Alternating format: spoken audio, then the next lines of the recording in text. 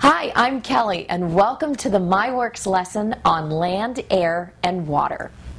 What your child will learn with this lesson is what the earth is made up of, as well as developing their sense of order. What you will need for this lesson is your rug. And when you lay out your rug for this lesson, lay it out lengthwise so that the narrow end of your rug is pointing towards you, and you'll see why in just a little bit. You will also need 3 glass jars, and these glass jars should have a top on them so you can screw them on tight, and also some pictures. These are colored pictures that we have taken and colored. Ideally, you'll want to have about 4 or 5 pictures of items that are things that you would see on land, boats, things that you would have on water, and then things that are in the air. And if you can get real pictures, that is the ideal. Actually, the real ideal would be to present this lesson outside as an initial presentation. It would be really great if you could do this lesson where you can actually pick up dirt and feel the breeze on your skin and look at water. But for this lesson, because the environment isn't always there to do this lesson outside, and there just might be times your child wants to do this lesson indoors, and you're going to want to have the materials available for them to do this work whenever they want to do it. Tips for success with any of these lessons is first, watch the presentation that we're showing you now by yourself. That way you'll know how to present the lesson to your child, and that will give your child then the freedom to be able to do this work independently. The way this lesson works is presented is first, I'm going to put this tray here. You tell your child, we live on Earth. Our Earth is made up of 3 things: land,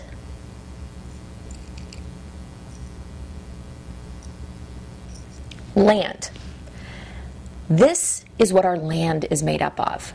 Land is where the trees grow and what we walk and drive on. Land. Water. Our Earth is also made up of water. There's actually more water on Earth than land. Water is our oceans and lakes, where sea life lives and where boats can travel. Air. Air is what we breathe. You can't see it, but you can feel it. And you can take your child's hand and blow in their hand so they can feel the air. And if you're outside, they'll feel the breeze on their face. Air. The earth is made up of land, water, and air.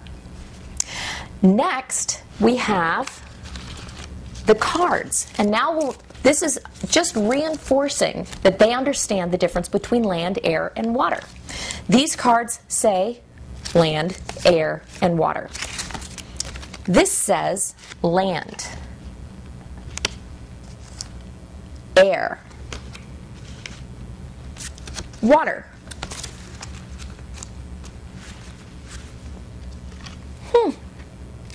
Here's a picture of a little submarine. Where does a submarine travel?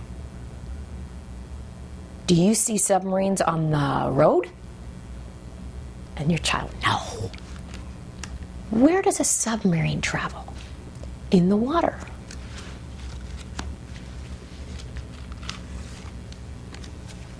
A boat.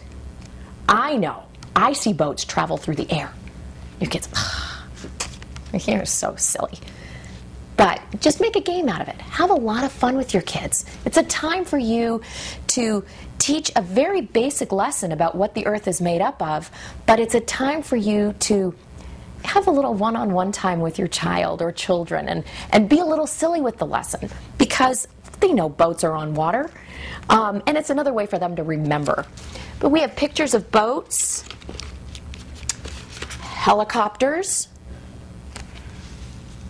A helicopter goes under air because a helicopter flies through the air. The truck, and the truck is traveling on land. And so this is just another way to reinforce the beginning cultural lesson of land, air, and water.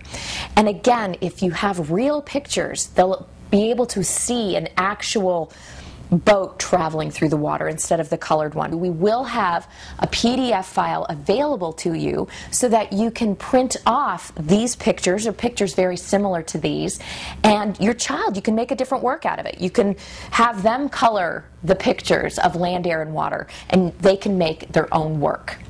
Another extension to this work, if you want to go there, is learning some pretty big words that go with this. Land is also called our lithosphere. Water is called our hydrosphere. And air is called our atmosphere. And atmosphere they'll probably have heard before if they've ever, listened to the Weather Channel or heard about anything going on in the atmosphere, or space travel, so on and so forth. But those are some really fancy words to do later on in the lesson, certainly not as an initial presentation. Enjoy the lesson on land, air, and water.